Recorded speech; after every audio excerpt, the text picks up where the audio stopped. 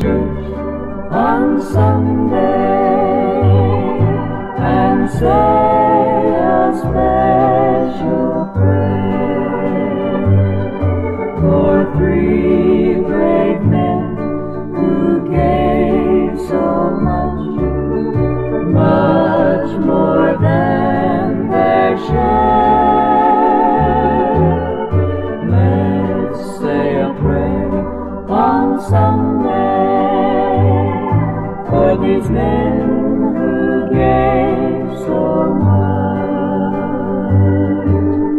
Three brave astronauts, Roger, Ed, and Gus. Roger was the youngest. A rookie he was called, but Roger was an astronaut, and among men he stood tall. There was something special about him that you liked right away. Maybe it was the twinkle in his eye or the smile he wore night or day.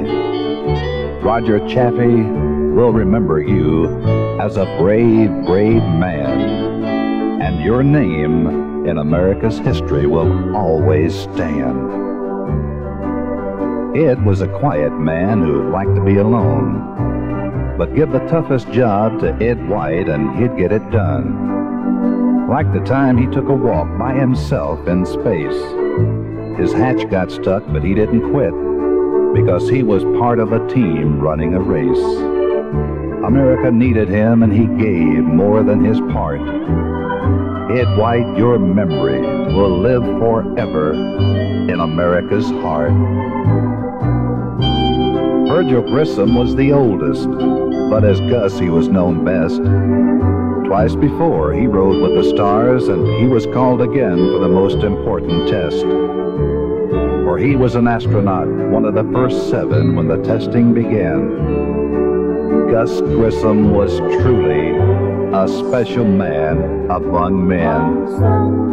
America, please, let's go to church this Sunday and say a special prayer for these men who gave so much.